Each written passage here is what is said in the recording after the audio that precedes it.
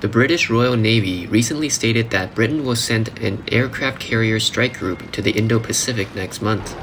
China's 3 main warships were delivered to the Navy in Hainan, and Xi Jinping said he would not hesitate to fight a bloody war.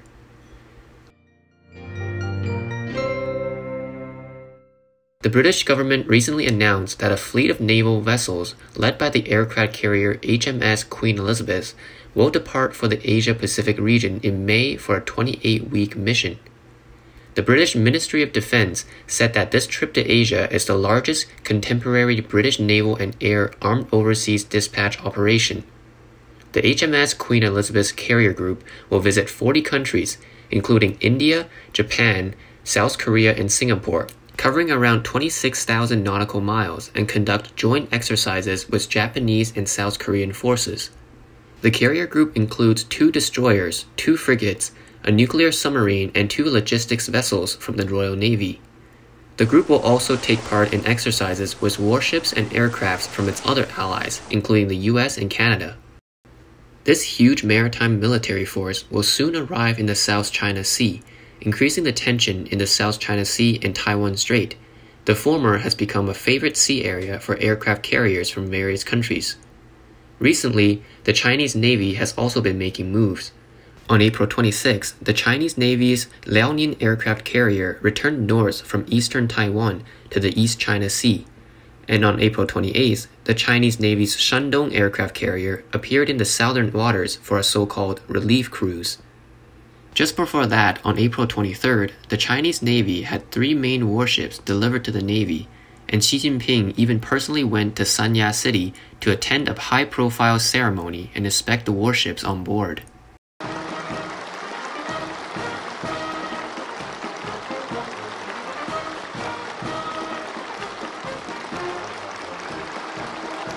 The 3 warships are a Type 075 Hainan amphibious assault ship, pennant number 31, a Type 055 Dalian destroyer, pennant number 105, and a Type 094A nuclear ballistic missile submarine, Long March 18.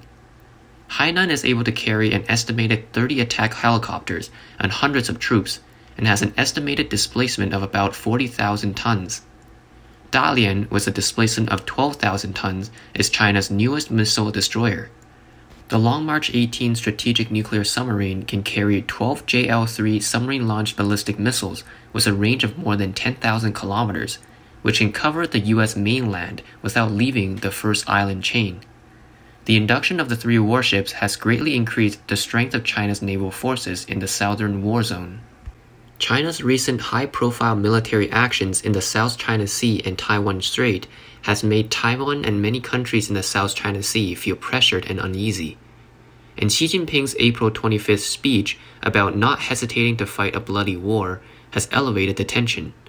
On April 25th, Xi said during a visit to the Red Army Xiangjiang Battle Memorial Park in Guilian, Guangxi Province, that if the difficulties are any greater, just think of the Red Army's long march and the bloody Battle of Xiangjiang. Xi said the secret to the success of the Communist Revolution is to persevere in the most difficult times so as to continue to achieve miraculous victories. Xi's remarks inadvertently revealed the true nature of his current situation, which is that Xi is also in the midst of the most difficult time. Xi Jinping's words, no matter how bloody the battle, have 2 meanings to the external and internal sides. Externally, the Chinese Communist Party's theft of technology, wolf warrior diplomacy, and cover-up of the initial coronavirus outbreak that led to the global pandemic have all caused the United States and its allies to begin blocking and pressuring the Chinese Communist Party on all fronts, including technology, trade, diplomacy, and the military, putting the CCP in an unprecedented predicament. The war Xi mentioned may refer to the reunification of Taiwan by force, or a war against the United States, Japan, Australia, and other democratic countries. Internally, Xi Jinping also faces pressure from within the CCP. Later this year, the CCP will hold the 7th plenary session of the 19th CCP Central Committee, at which the leadership of the 20th CCP National Congress would be finalized according to the CCP's usual practice. Deng Xiaoping, the Communist Party's senior statesman, and his peers once established a party rule requiring that the Communist Party's top leaders be replaced once every 10 years to prevent a repeat of Mao Zedong's lifelong dictatorship that brought the Communist Party to the brink of collapse. However, in March 2018, the National People's Congress passed a constitutional amendment to remove the limit of 2 consecutive terms for the president of the country.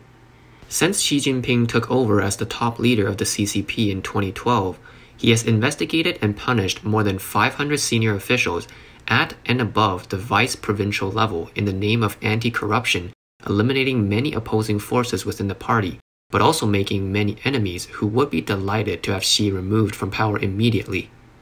So Xi Jinping's talk of a bloodbath battle is a signal for the further encirclement of opposition forces within the party. On April 29th, official sources confirmed that Song Xue, the former deputy chief of staff of the Chinese Communist Navy, was investigated and stripped of power on April 8th. Song Xue was the deputy director of the Navy's Equipment Department from 2009 to 2012, and he was also the deputy chief of the J-15 carrier aircraft takeoff and landing test mission, so he had long-standing contacts with the military system.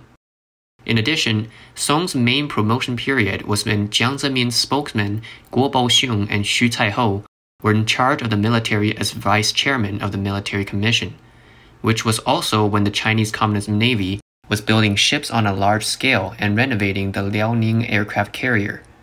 Some analysts believe that the fall of Song Xue may be related to corruption in the field of weapons and equipment manufacturing, but also Xi Jinping's attempt to cleanse the military of anti-Xi forces.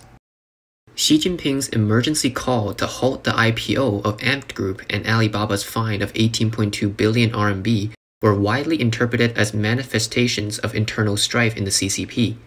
It is rumored online that Ma's backstage boss is Jiang Zemin's family, Xi's biggest political foe since he took office.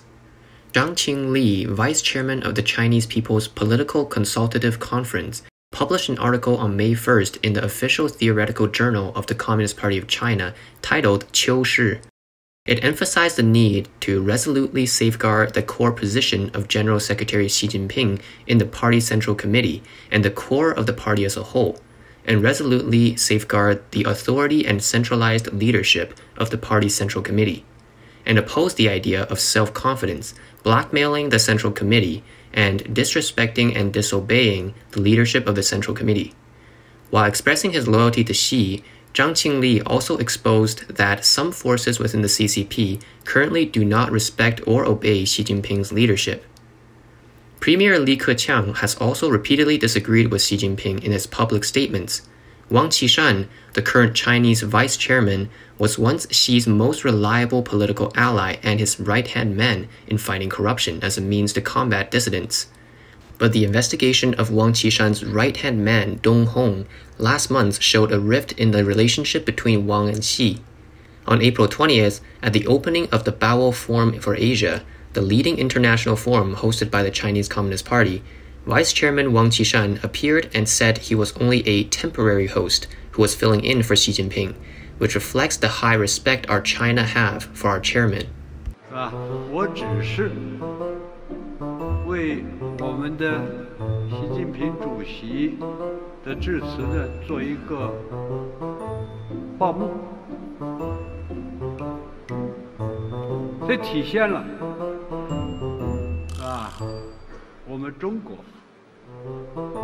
对我们的主席的高度的尊重。